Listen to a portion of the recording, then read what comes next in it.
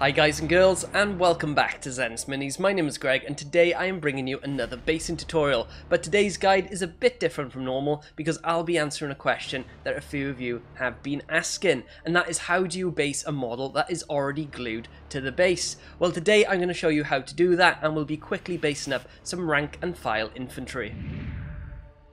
So here's my traitor guard that I'm using as a cultist in Kill Team and 40k, and as you can see, he's already glued to the base, and I'm starting to carefully paint on some Martian iron earth around his feet, making sure not to get any onto his boots.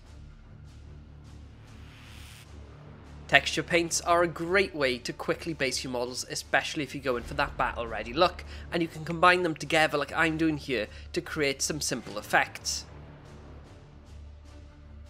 Iron Earth is a crackle paint, but it does look a bit flat when used on its own, but you can add some iron crust to create more texture, depth and character.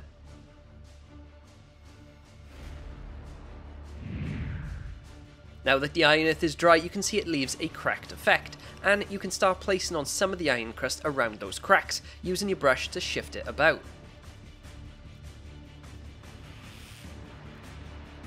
The aim here is to build up the texture paint around your model's feet, and it's absolutely okay for some of this paint to get onto the lower part of the boots, as this just shows that the model is leaving footprints as he's walking across the landscape.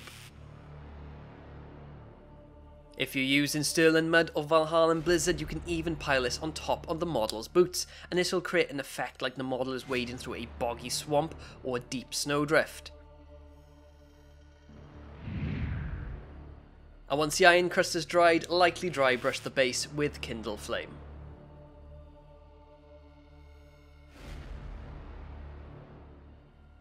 At this stage, it is perfectly fine to catch the tops of the model's feet with the dry brush as you're working across the model. This will actually help create a subtle weathering look as long as you're not too heavy with the dry brush.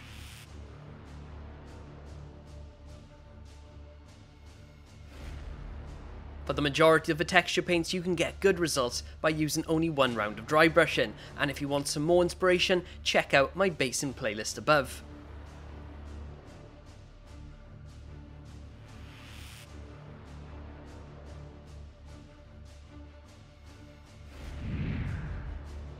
And now paint the rim of the base in the colour of your choice.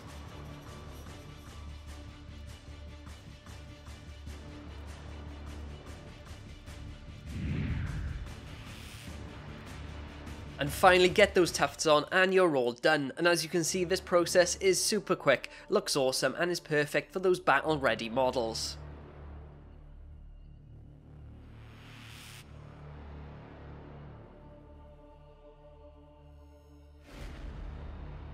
Guys, that is the end of today's episode. Really hope you've enjoyed. If you have, drop me a like, leave a comment below, and if you want some extras, check out my Patreon in the video description as well. But until next time, thank you for watching, take care, and I'll see you then.